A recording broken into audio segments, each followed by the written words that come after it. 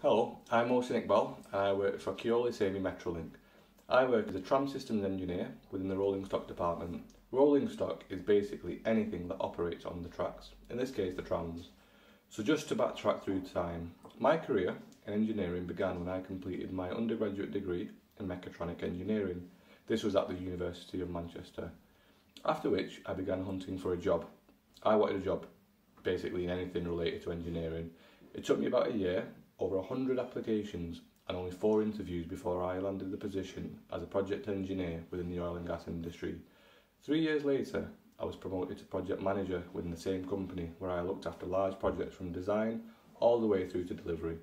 In parallel to working as a project manager, I completed my master's degree in mechanical engineering part-time, in which I achieved a distinction.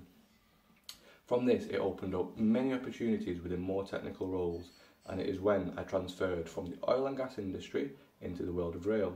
I worked for a company called Alstom as an optimisation engineer. If you've ever travelled from Manchester to London on train, it is that very train system that I've worked on, specifically making the maintenance of them better. I worked there for around 2 years before moving to Metrolink in my current position.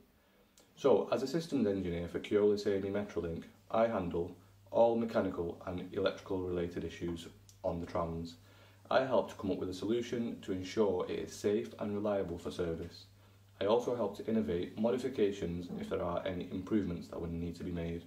There are currently 120 trams that operate on the biggest tram network in the UK, which stretches over 65 miles of track across Greater Manchester. Millions of passengers aboard the tram each year, so keeping them in a safe and reliable condition is critical.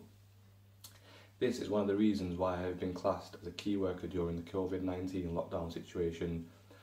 That's because the trams are still required to run to ensure other key workers are still able to get to and from work. However, my working life has completely changed in that I now dominantly work from home. Being in the position I'm in, I'm able to utilise technology such as video conferencing to be able to communicate with the workshop to identify and solve problems. I still do go into work once a week because, as you can imagine, not all tasks are possible to be done at home as an engineer. This situation has been really challenging for everyone. However, my advice would be to keep it simple. Work hard, have a clear goal that you would like to achieve and is realistic. I always wanted to be an engineer. That was my goal. So I made sure I got my education done, and I made sure that I didn't lose motivation when I got rejected from so many job applications.